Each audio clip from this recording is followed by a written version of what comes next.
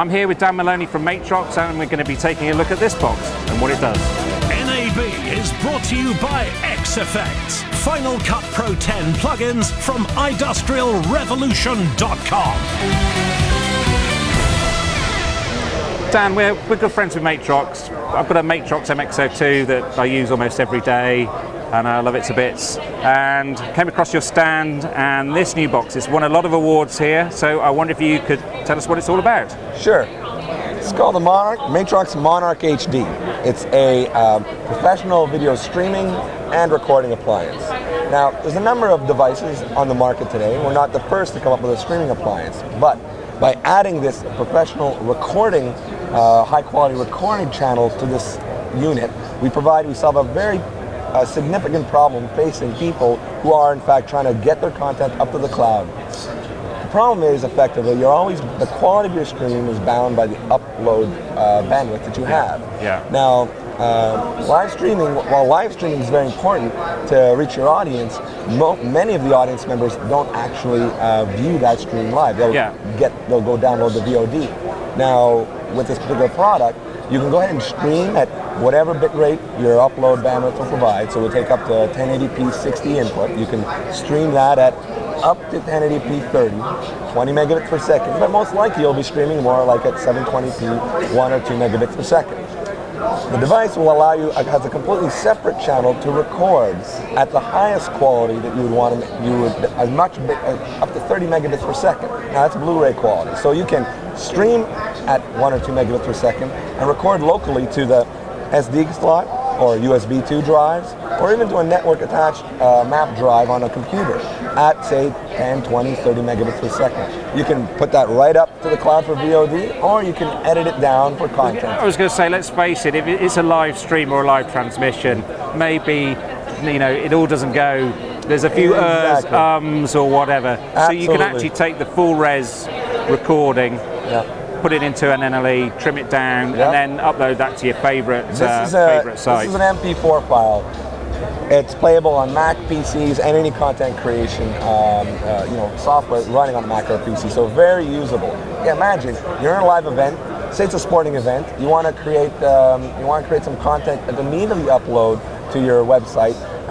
You can go ahead, target your editor, trim the content, upload the high quality of the first half of the game, while the second half is happening. That's how quickly you'll be able to get that out. I actually do a lot of work in the sports market, and I can see that being very appealing to the kind of companies who can't afford a big OB truck to come along and do streaming. But if you actually can get a stream going, let's say it might be something like a qualifiers, before the big coverage comes in.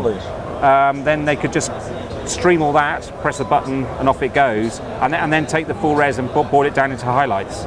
Sure. Imagine any university that has, could be any type of sports, where you have badminton courts or a variety of events happening at once. You put one camera with one device on every one of those events happening.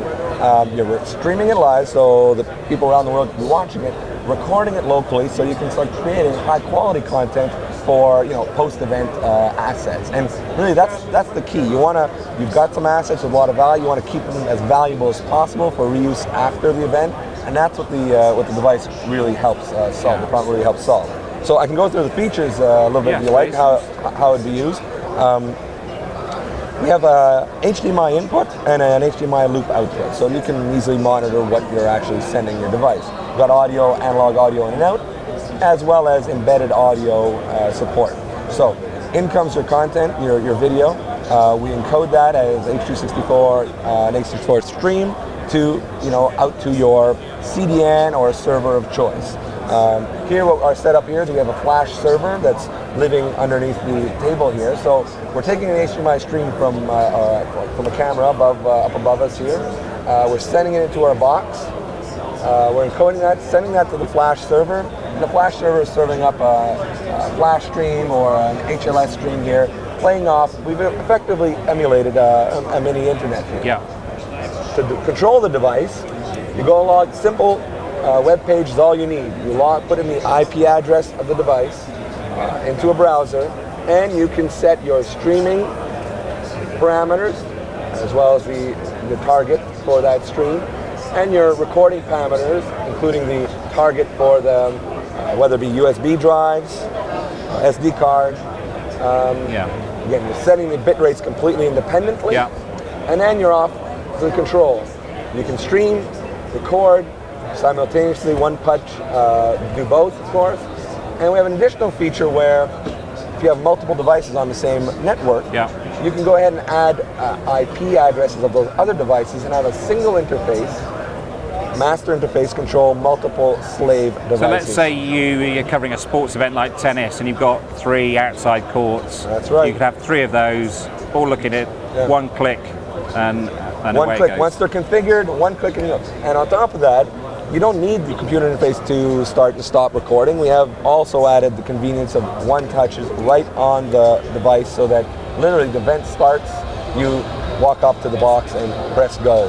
Never having to look at a computer screen again. Or, of course, everybody's got one of these around, so if you're on a network, you can certainly patch this into your network and control the device using one of your mobile devices. Okay. How about pricing and availability for the Monarch HD? Well, and this is what some of the exciting things about this product. All this power is available for $9.95. I think that's what really made the product stand out, why the awards were assigned. We're an enabling technology now. We're enabling a new generation of web broadcasters, and the availability will be June 2013. Fantastic. And just before I go, I've just noticed on the other side of the stand, you've got another box running some 4K, but unfortunately it's PC at the moment. Well, we're going a little bit back to our roots. We've been working with Adobe on the PC for about 15 years, and 4K is all the rage at NAB, and 4K is the buzzword of this year. And we're go ahead and we made a card that's capable of 4K 60 real-time playback, and even multi-layer 4K 30 multi-layer editing. So we really put a lot of power, optimize our code for Adobe, and at the moment it's a PC solution. Okay, who knows what's coming up, but hopefully you might be able to see. We'll have to see something running. Something running, and of course, 4K is in its infancy, but again, enabling technology will help get the ball rolling, and of course we want to expand that to as much as possible when it's possible. Okay, fantastic. Thanks very much for your time. Have a good day, sir. Thanks. NAB is brought to you by XFX, Final Cut Pro 10 plugins from industrialrevolution.com.